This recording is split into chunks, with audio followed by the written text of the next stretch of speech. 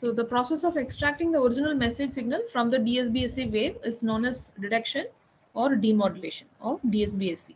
The following demodulators or detectors are used for demodulating DSBSC wave. So we have three different types of detectors. First type is the coherent detection or the synchronous detection. And the second method is contrast receiver. Third method is a squaring loop. Okay, so we will see one by one. Again, using a product modulator here. So the DSBSC wave is given as input to the product modulator. And the carrier signal here we are going to generate again locally using a local oscillator. So in the transmitter side, we have already used a carrier signal and a message signal for generating the DSBSC waveform. So again here we are generating one more carrier signal with a phase of phi. Okay, so it is Vc dash cos 2 pi fct plus phi. So this is fed as input to the product modulator whose output is V of t. So this is fed as input to the low pass filter. So this is for just filtering the high frequency components, and finally demodulated output is obtained as V naught of t. So this process message signal can be extracted from DSBSC wave by multiplying with the local carrier. So local oscillator signal is exactly coherent. So in terms of frequency and phase. So here, so we have mentioned the phase angle here. The locally generated carrier signal should match the frequency and phase of the input waveform. That is the carrier signal which we are using at the transmitter side, and this carrier signal which is locally generated should be matching in terms of frequency and phase.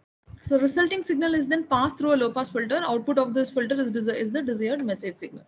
So finally the demodulated output will be the original message signal. So let us see the analysis. So local oscillator signal is given as Vc dash cos 2 pi fct plus phi. So let us take it as first equation. So phi is the phase difference between the local oscillator signal and the carrier signal. So let us determine what will be phi. Based on this phi, we will determine what will be the output of the DSBSC modulator. So the DSBSC wave is given as S of t. So we know already what is S of t, which is Vc cos 2 pi fct m of t. So this is the combination of carrier signal and the message signal. That is the product of the carrier signal and the message signal. So this is our DSBSC input signal. Let us take it as the third equation. Now, the output of the product modulator will be the product of the input S of t. So this is S of t is the DSBSC input, and this is the locally generated carrier signal Vc dash cos 2 pi fct plus phi. So we are going to again take the product of these two, first and the third equations. So this is our second equation. Let us take it as a second equation, which is the output of the product modulator. So we are going to substitute 3 in equation 2. 3 and 1 we are going to substitute here.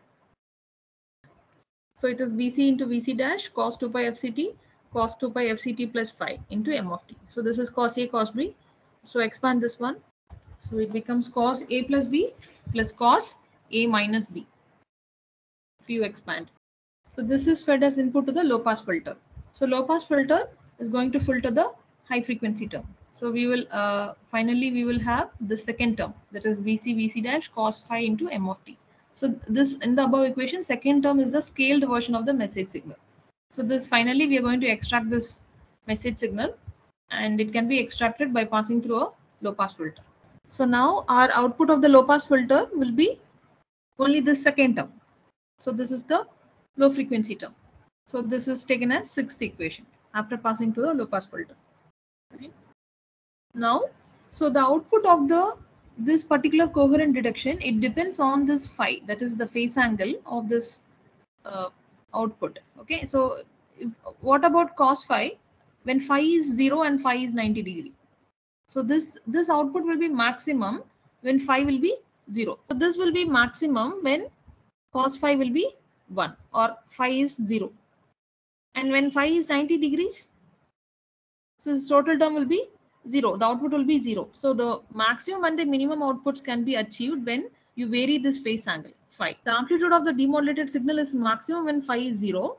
That's why the local oscillator signal and the carrier signal should be in phase. So when phi is 0, that is there is no phase difference between the carrier signal, that is from the transmitter end, and the locally generated carrier at the receiver end. There should not be any phase difference between the two carrier waveforms. Then we will get the maximum output at the detector. That is, the original message signal will be properly received when there is no phase difference between the transmitter and the receiver. So there should not be any phase difference between these two signals. So amplitude of the demodulated signal is minimum when the phase angle is plus or minus 5/2. So ideally it is 0. So there is a 0 demodulated signal occurs when phi will be plus or minus 90 degrees. So this effect we call it as quadrature null effect. So this occurs in the coherent detection or synchronous detection.